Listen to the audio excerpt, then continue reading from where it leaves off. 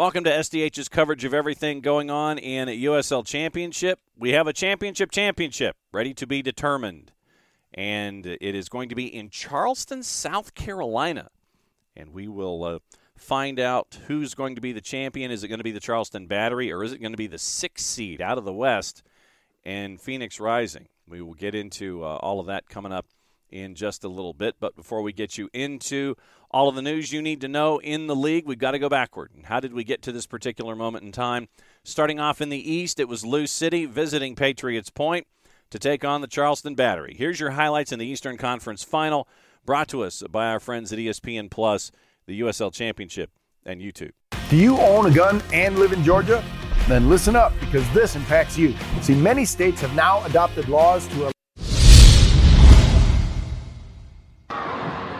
The whistle blows. Let's light this candle. It's the 2023 USL Championship Eastern Conference Final. Charleston Battery and Louisville City FC. Third time they've met in the postseason. Miguel tries to funnel forward. Here's a sprinting run. Markanek splitting. Ownby commits the foul, and our first booking of the night is shown to Brian Ownby. He's the lone man on top of it. 5 men in the wall.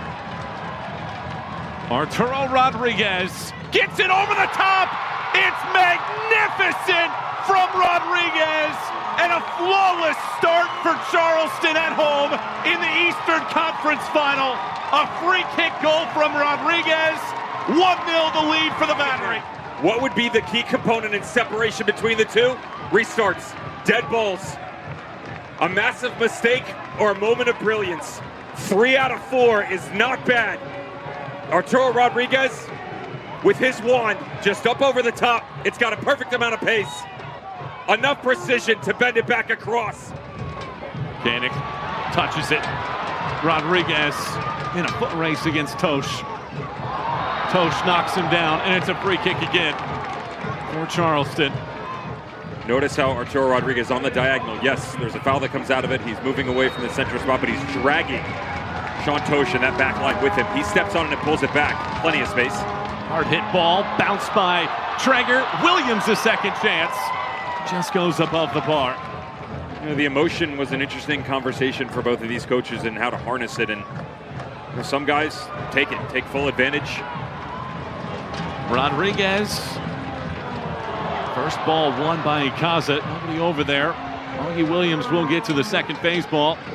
Allen circles. Allen. Everybody for Lou City back inside of that 18. There's plenty of space on this right-hand side. Rodriguez again into the box. Headed this time off the crossbar. Second chance. Allen blocked away. Third opportunity. Lou City dodges a bullet. Recycled movement by the Charleston Battery, and what you need to make sure of if you're Arturo Rodriguez to get this in quickly, and he does. Derek Dodson after the redirect. They get caught ball watching here. A tiny touch. Everybody feels like this is just going to continue to bounce around. Can Lou City take advantage? Ownby in space. Lancaster to his left. Ownby slips. Ownby shoots! Wide. Promising counter from Lou City. End-to-end play. And you forget about the fact that you've got to immediately spring the other direction. This is what we talked about coming in the front three. Whether it's Ownby, Lancaster, or Gonzalez, once the turnover happens. With 5 minutes plus any stoppage time to go in the first half of the Eastern Conference Final, does Louisville come on the road and pull out an equalizer here late in this first half? Del Piccolo. Sharpie. Excellent pass here, Mogel. Shooting, easily covered by Muse. It was right at him the entire way. Lancaster gave it a go, though. Segbers gallops along the sideline. Segbers elects for Markanek. Penalty! Charleston a chance to add to the lead. A decisive choice made by Elvis Osmanovic. I actually thought they got the ball from the angle that we had, and really the first time that we've seen Mark Segbers this high up in an advanced position. Notice how he calms things down to allow this run to develop. He does get the ball. Top goal scorers in the league this season. Can he make it 2? Augie Williams spies. Augie Williams strikes. Augie Williams stings the strings. Charleston 2, Lou City 0.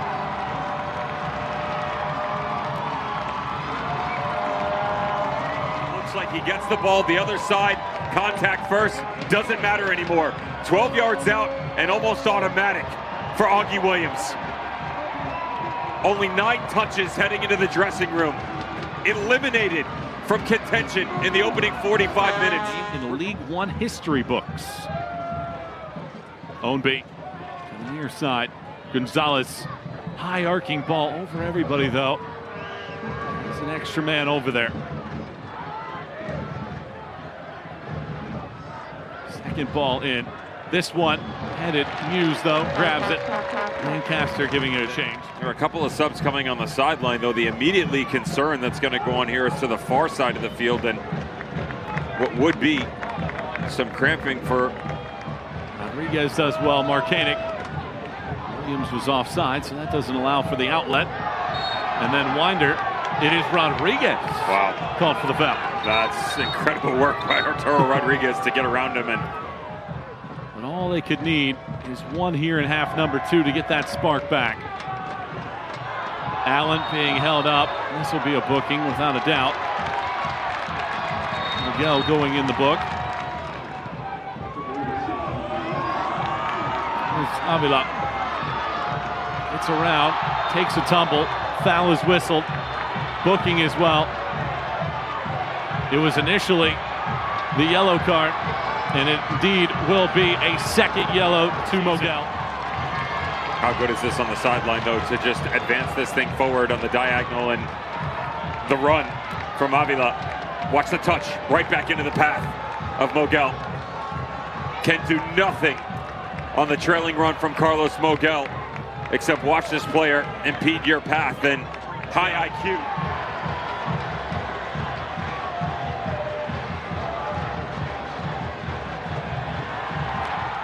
21. They were on the receiving end of a comeback from the Tampa Bay Rowdies with inside 10 minutes to go that saw them get even.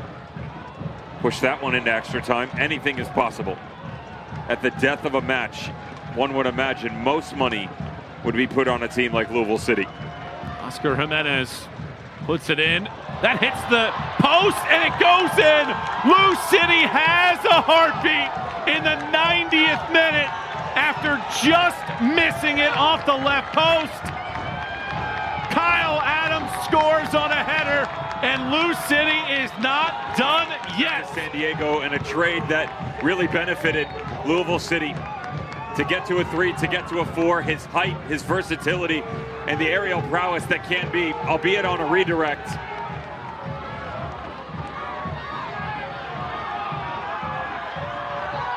Perez goes down. Allen is going to be booked.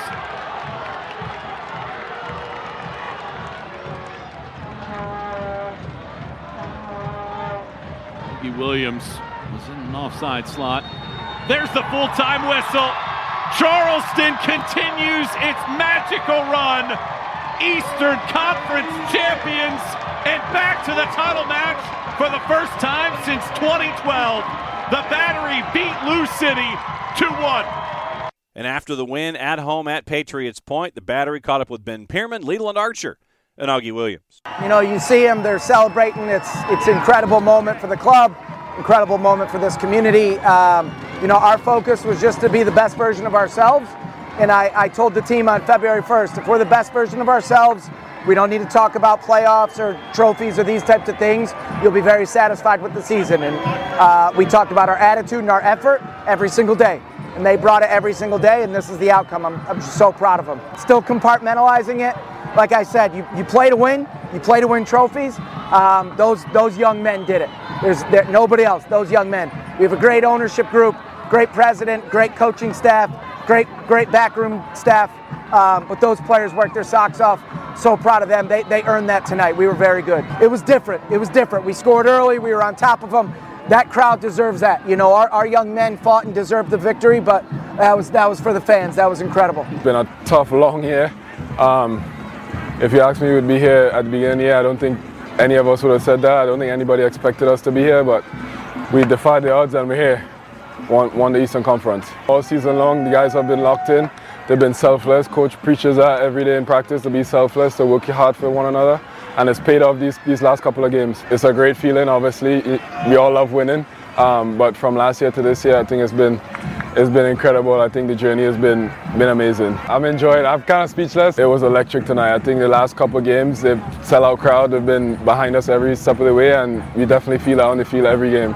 I can't even start to explain. I'm exhausted. You know, it's a joyful moment for all of us. You know, we've worked so extremely hard for this, and you know, just to see it today, it's an amazing feeling, and we're all happy. When it comes to the playoff, it's about who wanted more. And, you know, we've shown it every game that we wanted more than everyone, and then you see it today, and then obviously we didn't give up. Even though they scored, we kept going, and you know, that's the most important thing. We call them the 12th man for a reason. They've always backed us from the beginning, even from last year. The guys that were here, we can see, you know.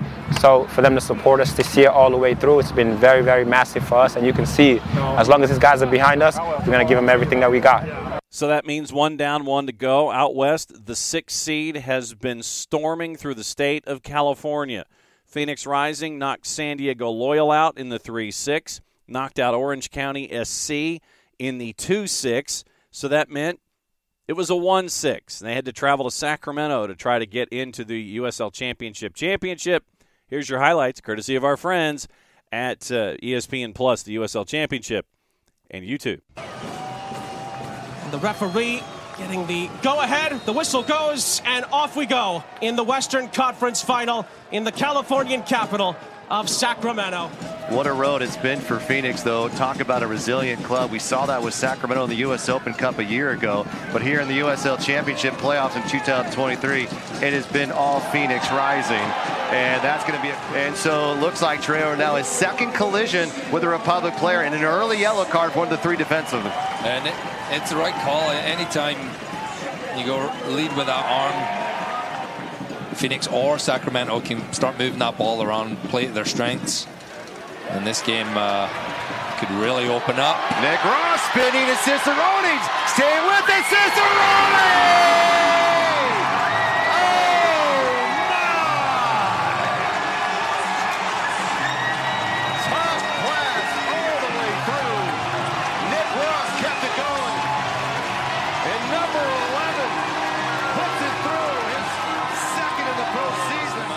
Delivering here at Carhall Park all season.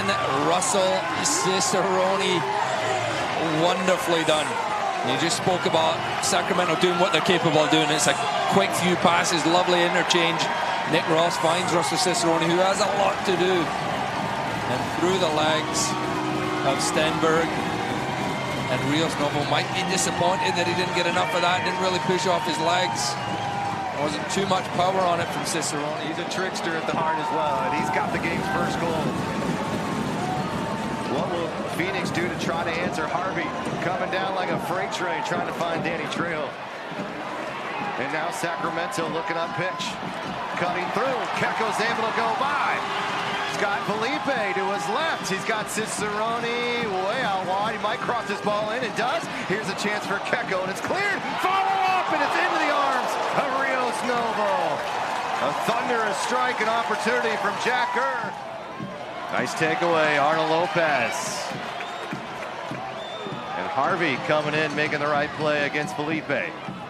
Armenicus, this is where Phoenix can be quite dangerous in transition. Armenicus trying to find a teammate. No, go for goal himself. Nice stop by Danny Vidiello. Good left foot he has. He's trying to guide that ball into the far corner. And a little look at the Fuenmayor forearm to the face. That is matchup to keep your eye on. Adam Moffat, Nick Ross. How about Nick Ross? Oh my, here he goes again. 19 cutting inside. 19 cut down. And a foul is given to the Republic here, and it goes against Darnell King and the Phoenix Rising. Fuenmayor will collect. Another former Roots defender. Formella trying to turn. Formella just missing wide. Another corner kick for the Rising. Ball driven well. Selling out Sacramento. Here comes Roro, and he is fouled by Manjoma. And Manjoma will be booked as Roro stays on the turf.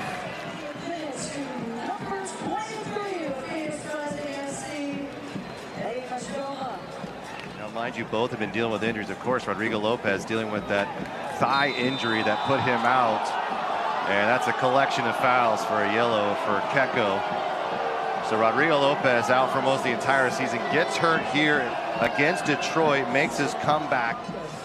Quite sure. Yeah, I'm not really quite sure where that was. Okay. The old token goalkeeper free kick, all right? Find the goal in the same possession.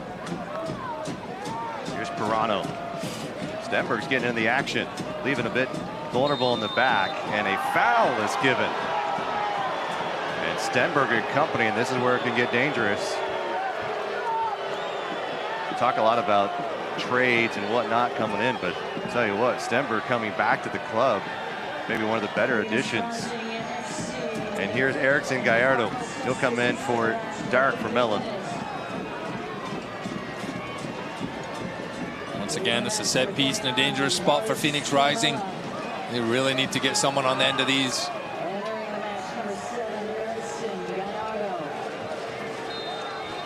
Quayshaw will pull off.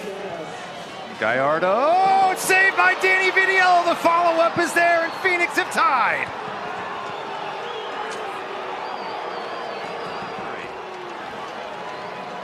I'm not quite sure if it was saved the first time, may have taken a bounce in. And it might have been Connor Donovan was the one who's fallen in. Danny Vitiello gets his left hand to the ball. And I think it does come off the feet of Connor Donovan. That is unfortunate. And Rodrigo Lopez looking for a counter. He'll find Archimed. Luther being tripped up, stays with it, and here comes a booking. And Stenberg, Traore.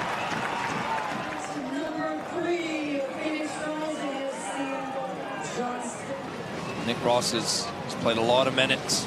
Matt LaGrasse is in there. Those guys are responsible for getting that second. Harvey able to get to it, and now Phoenix will start to press a little bit.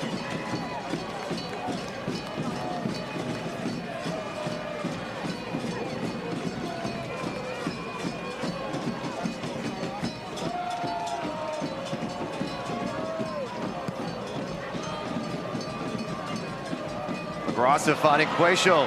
Quayshaw may go for goal. It's in.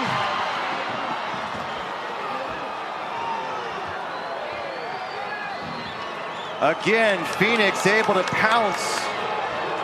And they score 2 goals late in this game. One on an own goal, another coming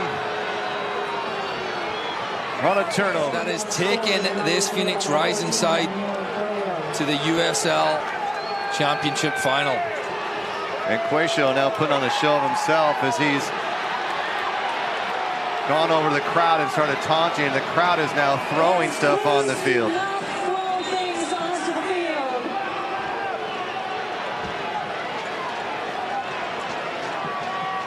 And one of the Phoenix players has been hit. What a strike for the Rising. They go up 2-1 here, and this has become a bit out of control, to say the least.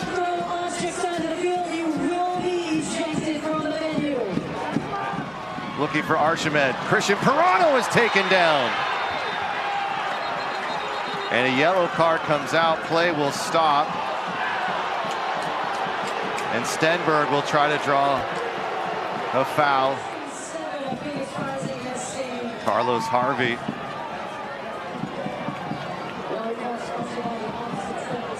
Comes away with it, a diving Connor Donovan trying to equalize.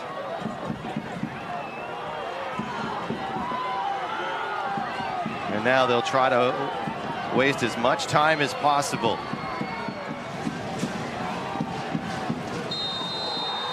And Phoenix Rising are headed back to the USL Championship Cup finale.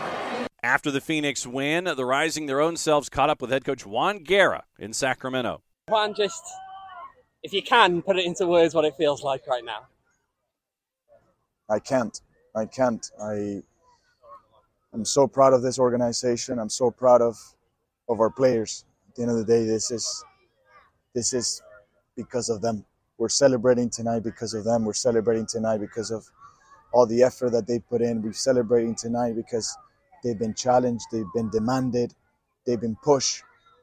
they've been criticized, and they keep pushing forward, man. There's a group of players that truly believed and believes in what we're building, and tonight they deserve it. The players, their families, and our supporters that have been very, very patient, they all deserve it tonight. So I'm very, very happy for all of them. You look at the first half in there, yes, you go the goal down, but what were your overall thoughts on that? That it looked like a final. It looked like a final where they didn't have a lot of shots on target. I think they only had that one, and I think we only had 1-2. We were still controlling the game through possession as we want to, but they were very dangerous on the break. They building out of the back, we played that ball in a transition moment, it ends on a goal. But listen, the resiliency of this group is, you can't measure it. And the guys kept pushing forward, kept playing our way with our identity. And listen, in the second half, I think we controlled the game how we wanted to. At times, Sacramento was dangerous as well on the break. They were pressing us, and like what I've been saying now for months, we have a group of 20 starters. Everyone that it's part of that roster, it's important. Everybody plays a key role in everything we do.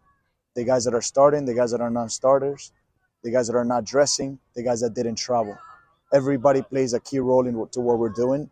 And look what happened today, man. We make substitutions, and we have the ability to get better again. Not just get better, but we look with more energy, more stronger. And the guys that get subbed are clapping and jumping and motivating the guys that go in. We're a big family. Since day one, this is what we wanted to achieve. And I can tell you today that we have achieved that. As you obviously get on the scoreboard yourselves with about 10 minutes to play there plus stoppage time, what do you think you saw as a change in your own team after that point? It's just how hungry the team is. And they were feeling it. They were feeling that they could control the game. And then we just needed to be a bit more on the front foot and take a bit more risks on that final third. Then the group that started, worked so hard. There's a group that has started now for 3 weeks in a row, playing a lot of minutes. And I saw today that the legs were a little bit tired. And the group that hasn't played that many minutes was ready to come in. It's very, very hungry. And it's so funny, man, because at half and before the game, and I think I told you this too, I said, we want a set-piece goal. We want to score a goal out of a set-piece. And the set-piece goal comes in the final. So, again, the belief of this group, how important everybody is for all of us, because I truly, truly mean this. And it's not just me saying it or the staff, it's them believing and them feeling important. I think that's what has been key for us. So that's your final, and that is how it is going to be laid out for you as we determine a champion, broadcast on the ESPN family of networks. Getting into all league teams, awards finalists, all of that kind of information. Let's run through that pretty quickly here. The awards finalists, 5 categories, and the award winners will be announced starting on Sunday through Thursday. Championship awards finalists for goalkeeper of the year, it's Paul Blanchett, Nathan Steinwasser, and Danny Vitiello. Defender of the year, it is Connor Donovan from Sacramento, Jack Gurr from Sacramento Republic, Arturo Ordonez from Pittsburgh. Coach of the Year finalists, Mark Briggs in Sacramento, Bob Lilly in Pittsburgh, Ben Pierman in Charleston, no surprise there. Young Player of the Year finalists, Fidel Barajas in Charleston, Rocco Rios Novo for Phoenix Rising, getting them to a title game, and Rita Zuhir in San Antonio. Player of the Year finalists, it is Russell Cicerone in Sacramento, Albert Dequa in Pittsburgh, Cal Jennings in Tampa, Danny Trejo in Phoenix. All of those awards will be rolled out in sequential, day by day, 12, 13, 14, 15, and 16 of November, and it will be interesting to see who wins these awards. I know that our friends at the USL show are going to have some issues with those finalists as we go. Kickoff scheduled for 7 o'clock Sunday night. Game set to air on ESPN2, ESPN Deportes, and on Sirius XM FC. The awards were voted on by team management, and a league-wide media panel included representation from every USL market. Obviously, the big news coming out of USL is the landmark multi-year rights agreement between USL and CBS Sports from now through the 2027 seasons of USL Championship and USL League One. Throughout the deal, CBS Sports is going to broadcast select USL matches, including the USL Championship final, on Big CBS, The first time USL competition will be featured on network television in league history. Simulcast live on Paramount+. CBS Sports also televising more than 20 USL matches on CBS Sports Network, 75 on CBS Sports Golazo, the streaming network available on multiple platforms, including Paramount+. You'll have all of the coverage available from Golazo, CBS Sports app, on Morning Footy, Box to Box, and Scoreline. Golazo Starting 11 newsletter, editorial coverage on CBSSports.com as well, and CBS Sports Golazo. USL retained Octagon to manage the negotiations for this particular agreement that adds the USL to the extensive portfolio that the Paramount family of networks have when it comes to the sport of soccer. All league teams for the USL Championship. All league first team, Danny Vitiello in net from Sacramento, backline of three, Connor Donovan, Jack Gurr, and Arturo Ordonez. In your midfield four, Taylor Davila from RGV, Charlie Dennis from Tampa, San Antonio's Jorge Hernandez and Aaron Malloy from Memphis 901, Albert Diqua, Cal Jennings, and Danny Trejo finish out your first team first selections. Second team in net, Paul Blanchette from Oakland, Adrian Dispay from Indy 11 as a backline of three to go with Mitchell Tainer from San Antonio, Sean Tosh from Lou City. Midfield four, Enzo Martinez from Birmingham Legion, Cam Lindley from Indy 11, Conardo Forbes from Pittsburgh, Fidel Barajas, no surprise, from Charleston.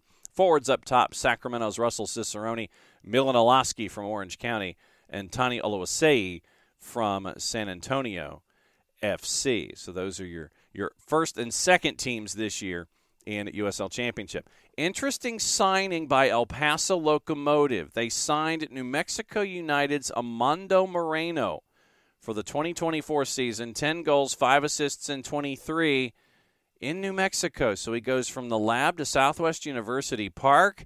Sure to set off some alarm bells if it already hasn't. 83 total matches, and Moreno has 24 goals and 11 assists competing for El Salvador and their national team. But that's some serious alarm bells going off when a guy goes from one team to another. Connor McGlynn makes a move to Rhode Island FC to join Coque Vegas as the first two players that have been signed by RIFC. Rowdies have announced their initial roster moves for the 2024 upcoming USL Championship season. Nicky Law is going to transition to an assistant coaching role with the club in the new campaign. An announcement regarding the club's new head coach will be made this week. Returnees, Dennis Jennings, Leo Fernandez, Aaron Guillen, Forrest Lasso, Connor Antley, Lewis Hilton, Jordan Doherty. The Rowdies remain in conversation with more players, including Connor Sparrow and Jan Akra.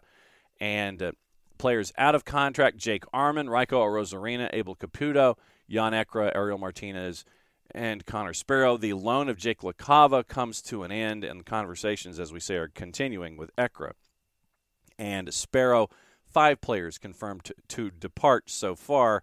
News regarding players with contract options will be announced in short order. Orange County has pulled the interim tag off of Morton Carlson, making him the head coach with immediate effect to a multi-year deal. So that will be very, very interesting. The continuity will continue for Orange County as they were the 2 seed in the West in 2023. Hartford Athletic brings aboard Brazilian goalkeeper Renan Ribeiro. And he's 33-year-olds competed in the top flight in Brazil, Portugal, and most recently played in the Saudi Pro League, all 6'4" of him. And he was in Liga Portugal with Estoril and Sporting CP before moving to Al Ahly of the Saudi Pro League in 2022. 2 seasons with Sporting CP, leading them to a Taça de Portugal victory in 2019. 38 appearances, 91 saves, 6 shutouts, 24-6 and 7. 8 appearances with Sporting in Europa League play. So the 33-year-old would be now signed on to Hartford Athletic for the 2024 season. Once again, social media, the 280-character app on Facebook and on Instagram.